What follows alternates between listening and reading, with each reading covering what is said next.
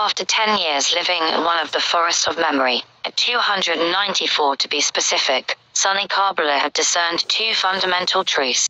Firstly, that almost all of one's friends, children, and lovers came in the first year, some in the second, to converse with the holographic remains of oneself, and never again after that. And secondly, that Asian families could be relied upon to leave gifts of fruit, buns, and alcohol, in contravention of all regulation, at the graves of their dead.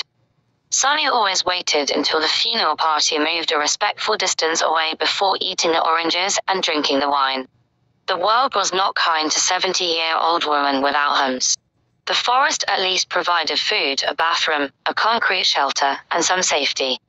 A fence had been erected and groundskeeper assigned after the carbon sequestration tract had been converted into a forest of memory. Although the groundskeeper had seen Sonny once or twice at a distance, during the day, she was very careful. Little in her dress or behavior distinguished her from the other mourners moving among the trees. Her companions in the forest were precisely the kind of company she liked. Occasional, appearing only when she chose. Today she tapped lightly on the brass plate on a beach that said Alphonse Remy, from 1954 to 2031. From the projector embedded in the plate came a glittering cone and web of light. Sonny stepped back, and there was Alphonse. He was a handsome man at the time of recording, with kind eyes and a gold chain around his neck. Its physical twin was wound around the plate, weighed down with a small gold cross. His family had been lucky. A slow-killing cancer meant enough time to record the man in detail, his image so real and vivid that Sonny wanted to stroke the wrinkles at the corner of his eye. The families of teenagers killed in accidents and middle-aged office workers dead of heart attacks had to settle for still images and candid family videos, grainy and two-dimensional. These were, of course, the rights of those with money. Jane Does and the destitute went to unmarked and unmapped plots in commercial orchards. "How has your day been, Alphonse?" she asked. "The best day of my life. I was walking to the market in Bologna. This was before the seas rose. It's not there anymore. Isn't it tragic how places wash away?" Anna was still asleep. I was going to surprise her with breakfast. The fruits in the market glowed brighter than anything, and I laughed with joy. Something about the sunlight. I bought a great big armful of mangoes. Later Anna and I rode bicycles along the edge of the sea. "I'm doing well too, thanks for asking," Sonny said. "Drank from the drinking fountain, used the bathroom, ate that peach I was saving.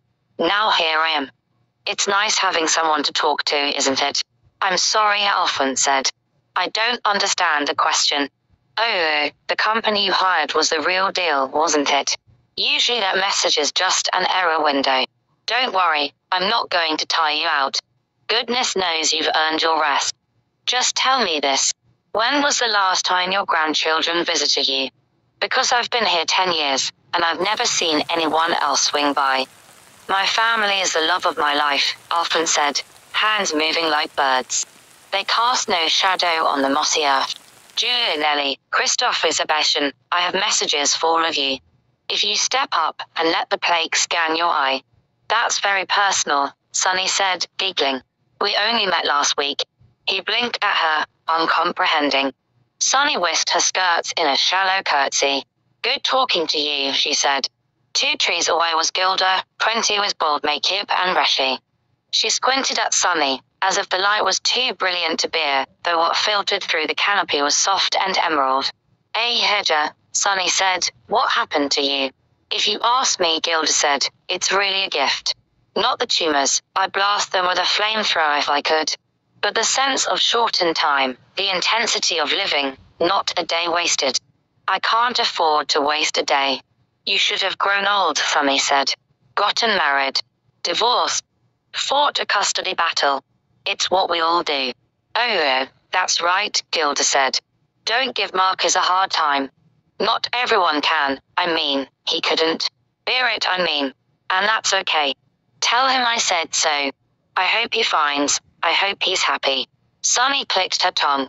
"He wasn't good enough for you." Bold as Rubens, she woke 3 other holograms. It was the caretaker's day off, and she could be less circumspect. She could speak to all the dead, if she wanted. But that's enough, she said, feeling the soreness in her feet. The forest floor was uneven duff, littered with roots, despite the even layer of dead that lay beneath. Her wandering had taken her to a secluded part of the wood, near the tall chain-link fence that partitioned the forest of memory from a logging stand. She sat down under a spreading elm and peeled one shoe off, then another. Her soles had turned to parchment and hide over the years. She wiggled her brown toes and dug her heels in the moss. Idly she observed that the bottom part of the fence had come loose in one place, bulging in, as if someone had pried the links up with a crowbar. Sooner or later the groundskeeper would notice and mend it. A caramel-colored mushroom poked through the loam by her hand. She plucked it like a flower and sniffed its earth scent. Louder drone came flying, over the fence and between the trees.